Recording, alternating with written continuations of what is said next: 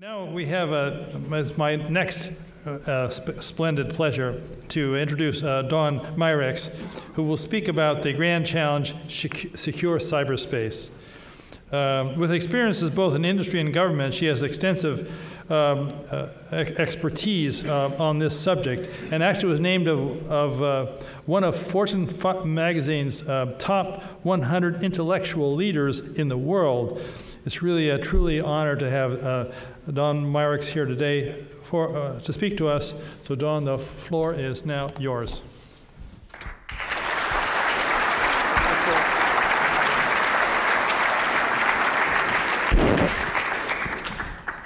Good afternoon. Thank you very much for the invitation. Congratulations to the new members. It is my great pleasure to be here today.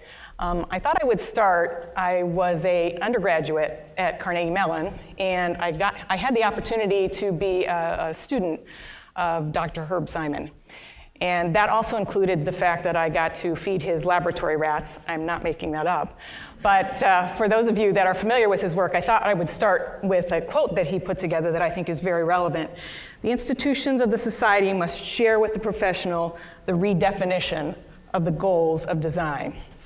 And I think the grand challenge that the Academy has put together is really in that space of redefining the goals of the design, because I think we started this as a technological challenge, and where we are in terms of the society is a much more robust conversation that must happen, that merges all of the disciplines. And I think Bob talked about why this is so important. Imagine the attack surface of a medical device that's implanted to administer medicine, for example. So I wanted to talk about that and how we're approaching it in the intelligence community, but we're going to start kind of cosmically at first. So if you look at the role of government in terms of investment, generally, so far, the big investments for cyberspace and secure cyberspace have been largely trained by the government. Right? And I have to tell a story here because I think it's a great illustration of why I think we have to change our thinking about that to some extent. So when I ran product technology at AOL, which was one of the things that I did in the mid-2000 timeframe, we would have 1 in 7 accounts compromised. And those accounts would be compromised to the tune of somewhere between $50,000 and $70,000. So we would issue RSA fobs for free, with the idea that the individual could now protect their account by entering a set of digits that were randomly changed every minute, in addition to their password and their username. How long did it take before nobody was using that code anymore, on average? 24 hours is a good guess. We got to 0 in 6 months, even when the individual had been compromised to the tune of $50,000. So the lesson there is that an individual will give up their privacy for convenience every single time. How many here bank online? Alrighty then, okay. And you all know better, so, right? So I think what we've done is we've tried to attack a problem that is societal in many of its aspects with pure technology, with kind of the results that we would expect, right? I will also say that the goals, redefining goals, I want to use a timed example just so we can think about the context for this next slide that I have up. So in the late 50s, the Russians put together a huge air force and an intercontinental ballistic missile program. How many people here knew that from the time the U-2 flew over Russia, they had radar signatures on it on the first flight and maintained custody throughout that flight? This is unclassified information. True. Why didn't they do anything about it? They couldn't reach it, right? So the government, the USG, said, wow, this isn't working out exactly like we needed to. We don't really understand what they're up to. And that was the basis for the Corona program. What most people don't know is that started in 1956 timeframe. So what catalyzed the transition from airborne to space? Anybody remember Gary Powers? 1960, okay, good. How many attempts were there to collect from space before he got shot down. 10. And every single one of them failed. Only 7 got to orbit, and the only time they ever recovered a film canister was because the range safety officer detonated the rocket because it started to fishtail, and so they jumped in a Jeep and drove a mile away from the launch pad and picked it up. I'm not kidding. Right? So imagine a government investment that failed 10 times in living Technicolor today. How long would that program live? Oh, by the way, it took them 13 before they actually got it right. And the good news was Gary Powers went down in May. The 13th happened in August of 1960. Nobody knows about all the time that happened, that all of the failures. Well, nobody remembers. People know about it, but nobody remembers. So this is why I think what you've done is so important in terms of the cybersecurity goals that you've articulated, right? Because redefining the goals in light of what society can view and stand is really key to making progress against this challenge. Because there's no longer a tolerance that the government will take, in this case 4 years wasn't a bad time frame given what we do in space today, but have 12 failures. No one would tolerate that, right? But SpaceX can try out outrageous things like trying to land part of their system on a pad to recover it, to keep their costs down, and they can miss, and they keep going. So the calculus has changed, and the fact that you all have reposed that, I think, is fabulous, and that it has a global impact, not just a local one. The fact that people actually are part of the equation, that governments, that institutions are part of the equation that must be considered for us to do something substantive with respect to cyberspace is absolutely essential, and a good systems of systems approach, which we all believe in. What we haven't done, I don't think, is include the economic drivers. I read articles that say, well, if we treated it like the nuclear community, this would be okay, right? We know how to do that. How many people have access to nuclear submarines? And mourning the days when the government was the big investor in R&D, yeah, we can all do that. Does it change anything? So I think part of what you've done is you've taken that conversation and you've rewickered it. And that is a reflection of the societal norms and the realities of the world that we live in. And it is absolutely essential that that be done on an international level, not just on a national level. So I'm going to start now with these national charts that I have thrown up here. So if you look at this, and they're probably a little bit hard to read, but you can see that over time, industry has done more and more of what is classified as R&D, and it's really applied R&D, and I get that, right? But they do more to bring things to market in 2 to 5 years in terms of investment than the government can hope to do. And they can also tolerate the risks that the government cannot bear.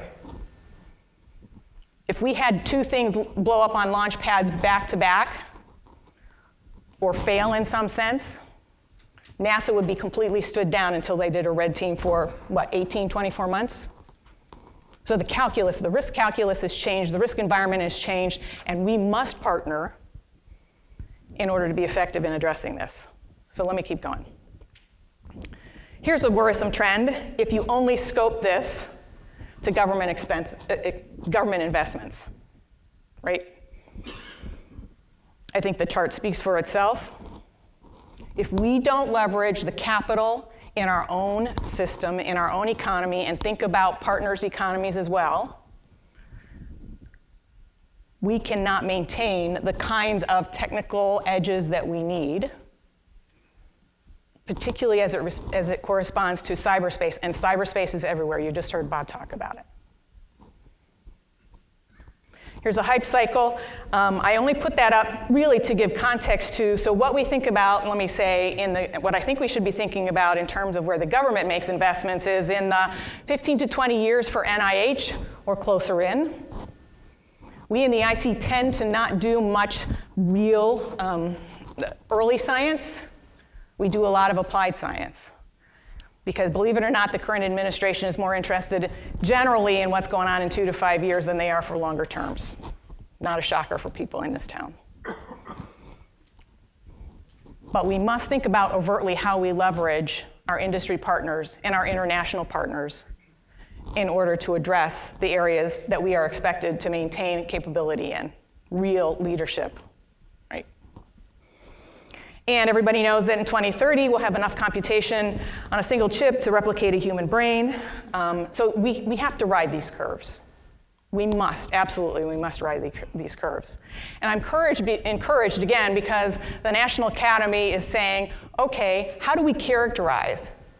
How do we authenticate hardware and software? And I'm not sure authentication is the answer, I think characterization. We know how to do A sub O calculations based on systems that are not inherently reliable. And I think that's how we have to start thinking about these problems. But I also think we have to take into account the fact that an individual is not going to, even when they're compromised, enter 5 extra digits in order to ensure that they are protected. So this is part of the design that we must address and the balance that we must address as a society and as a nation moving forward. The Internet of Things, $1.9 trillion.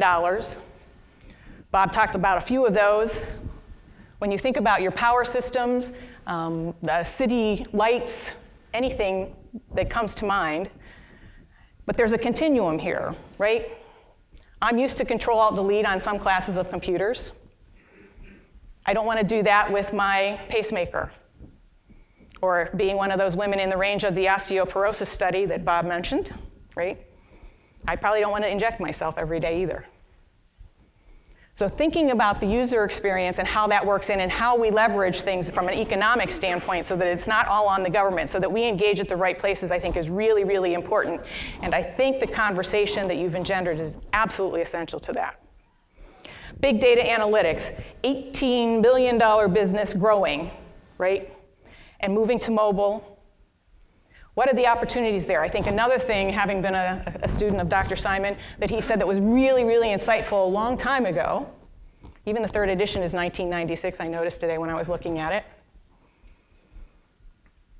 was that it's not about information distribution.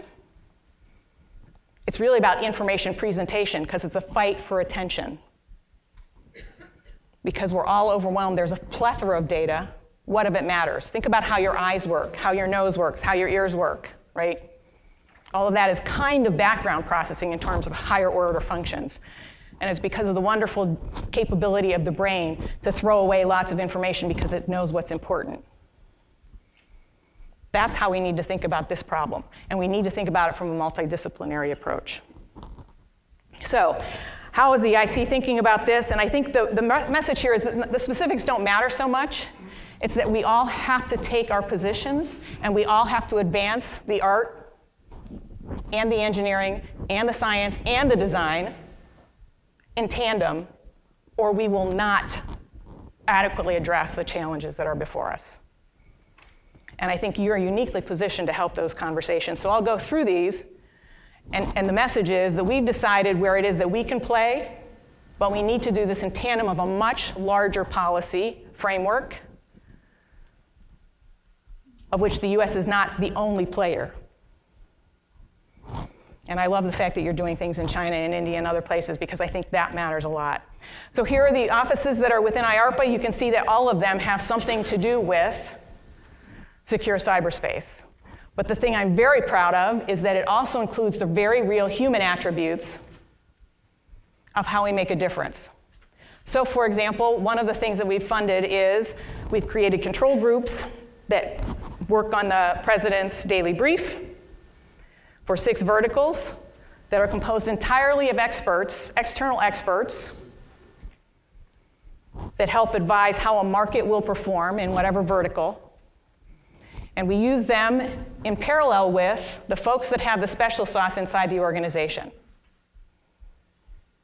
And what we've discovered, the good news is that intelligence does make a difference in 5 of 6 of those verticals that we look at. I'm not going to tell you which one it doesn't matter in. We'll write checks there instead. You could probably guess if you think about it. That's good news because, as you know, the ability to make a decision in a shorter period of time often gives operational advantage. But I'm very proud of the fact that we're actually taking the human element into account, and in that particular case, the framework of how they collaborate on a worldwide scale is much secondary to the level of expertise that we bring to the problem. right? And this isn't crowdsourcing, this isn't Wikipedia, this is vetted experts who then grade each other on how well they do against a particular problem set. So intelligence can make a difference, but it also illustrates that you can have really, really good intelligence insights without any classified information. And that's the world that we are going to be facing more and more as we move forward. In-Q-Tel is another way for us to engage with industry.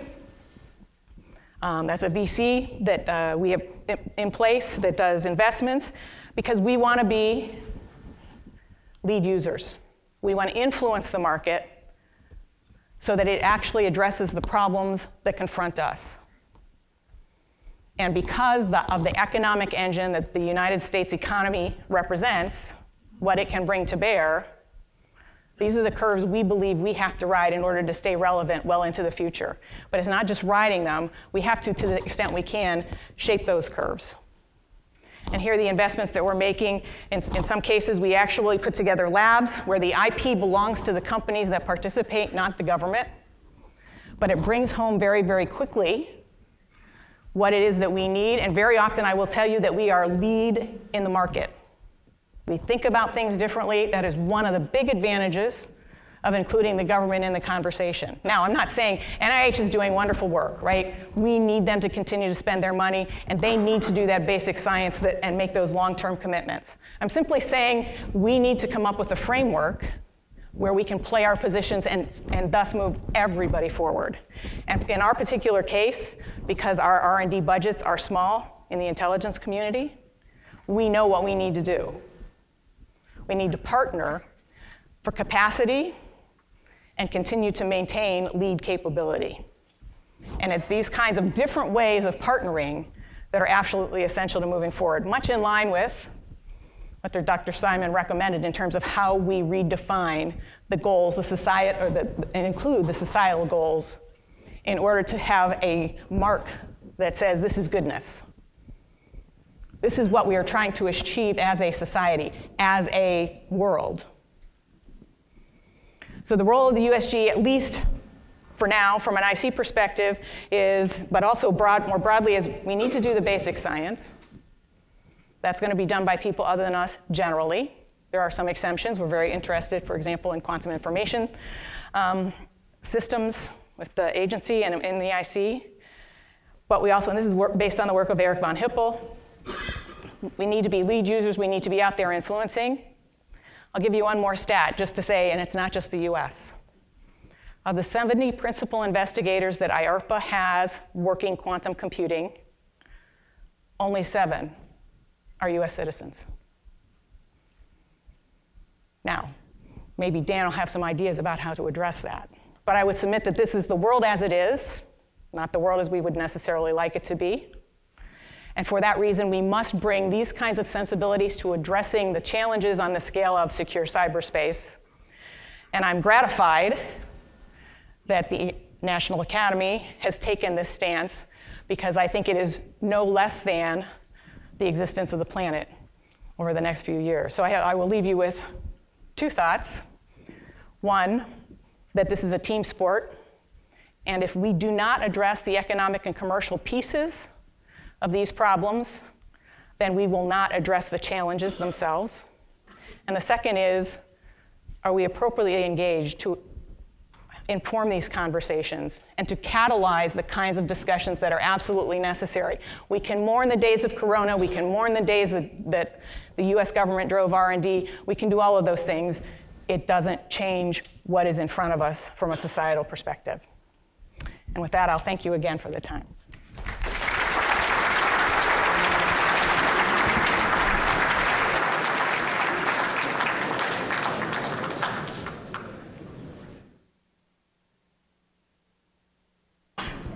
Well, Dawn, thank you very much for your presentation. I'm still left with the question, though. Is it possible to secure cyberspace? No, it said no. Okay.